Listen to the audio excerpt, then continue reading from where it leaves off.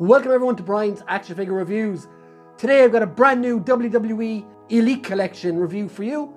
And it is the one, the only, Rob Van Dam. Elite Series 91, RVD, and this guy who, when the invasion hit, it wasn't a very successful storyline, but he was one of my favourite guys to come over. He was really different and unique to everything WWE had at the time of the purchase of WCW. So without further ado, let's move on and we'll check out the box of the figure. So guys, here is the box for the WWE Elite Series 91 Rob Van Dam. So let's go through the front of the box. I have a picture of good old RVD here, always happy, always smiling. It does come with a grey steel chair. You've got the WWE logo up here and Elite Collection on the top, which is new. These are of course the new boxes. We've got RVD here looking all good. He's got two arms here, Rob Van Dam, in case you didn't know. It does say +8, and there's a Mattel sign here, and there's a little WWE logo here, and it does say True FX. On the side, Rob Van Dam, again, Elite Collection. On the back, you've got this picture here, he's looking awesome. I have to say this is quite stellar wave. You've got Hulk Hogan, Austin Theory, who is really big, doing well at the moment in WWE. You've got Sami Zayn and Kevin Owens, and of course Bianca Belair. Below here, you've got Mattel empowering blah blah blah blah. WWE.com, all that rubbish. Loads of legalese on the back, and again that nice picture of Rob on the back there again. It does say Elite Collection, and of course Series 91. Now you may have already seen my Series 92 Adam Cole. So guys, all that's left to do is to get Rob out of the box. So here is RVD out of the box, and as you can see, he's brand new.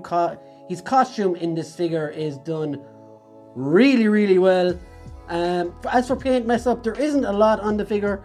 It's done really nice. There's some really cool details here, and the kind of leopard printy stuff here, and the skull, and you've got the knee pads. It does say Van Dam on the legs. Now there is one massive problem with this figure, and I'm going to get him down off the pedestal just to show you in 2 seconds. So guys, the problem I was talking about with this Rob Van Dam is often when I review these WWE figures, the paint jobs are pretty messy, but when I was looking through him first, the outfit is done really well. The boots, everything is immaculate, and I'm going to just put down his hands here so you can see it clearly.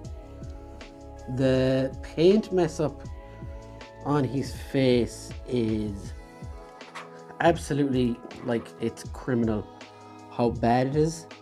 Like, if you were to look at it from there, it looks fine. When you touch around the front, now I know it's an awkward angle to get at, but there's some paint mess up on his teeth, there's some paint mess up on his beard. Yeah, it's just not done well at all. And that's unfortunate because the figure is quite good other than that. It's just they seem to have messed up his stubble a bit, I don't know. Maybe my eyes are imagining things or something, but yeah, it's definitely something off there. And with the True FX technology, you would think it was better. The face sculpt is decent, it just looks, I don't know, it just looks extremely messy to me.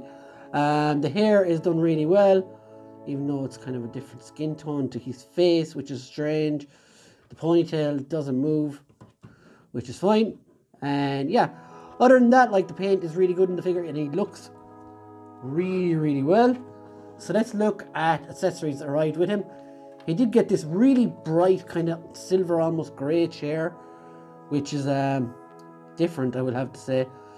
And look at the trademark. The trademark actually says 2011 on the chair, which is an interesting detail, which shows how long they've been making these without making a change. But why change a winning formula? It looks fine to me. He also comes with two different hands, two like grappling hands. So when you're not having him doing his signature Rob Van Dam pose, which is pretty cool. I think they've come with these before, but he's never had the double jointed elbows to be able to express it properly. So this is really cool. I am a big fan of this figure. And seeing as I mentioned double jointed elbows, let's check out the articulation on this guy.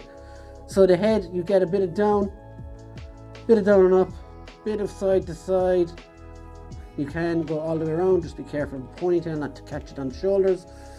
Shoulders go all the way around. If only we could get butterfly joints now as well. He does have good bicep swivels, a double jointed elbow, which is great. They finally have it. There is articulation at the hands, in and out, as well as around in circles on both hands. And the arms do come out this far, so you can get him to do his finisher moves and stuff like that. There is an ab crunch, as always. Doesn't go back that far, but you can get a bit of a bend forward. That could do be better. You do get a hip rotation, waist rotation I should say, and that's really good. The light wants to get closer. Legs, you are able to do his splits, which is cool. Almost that way as well. There is thigh swivels buried under here somewhere. They're quite tight, they would probably need to be loosened out. He does have a double jointed knee underneath that big boot, that knee as well. You do have boot rotation. Ankles do standard kind of okay-ish WWE. Ankle rotation just goes up and down a little bit. And a little side to side, no toe articulation. So that is the articulation on Rob Van Dam. We've seen his accessories. So now let's just measure him up to an AEW figure. So to my left is my assistant, Hangman Page, and as you can see, these aren't too bad together. RVD is a pretty small guy. Hangman isn't that tall either, but these guys look height-wise, I would think, right. And a dream match there, you might say. But this Hangman isn't great. That face, wow. But yeah, he looks really good. He is about the right height. There isn't a whole lot more you can say about this Rob Van Dam, really. He's a great figure, looks the right height, has good paint, more or less, except for the face. And yeah, he's awesome. Problem with this guy now as well is, I think he's only one per case. So when I was ordering it on Smith's, every store, you know, they had the in-stock thing, every store only seemed to have one, whereas they had two of everything else. If you're after Rob Van Dam, I would definitely recommend pick up this figure as soon as you can, guys. It's one of the good ones, finally. And yeah, that has been my review for the Elite 91 Rob Van Dam. You can find me on TikTok, Discord, Facebook, Twitter, and Instagram. And like all those pages if you want. If not, thanks anyway for watching. And most importantly, hit that subscribe here on YouTube. There will be plenty more reviews coming. WWE, Marvel, loads of others. So once again, guys, thank you for watching. I hope you'll enjoy the photos at the end of the review that I've done. And see you in the next one. Bye, guys. See you later.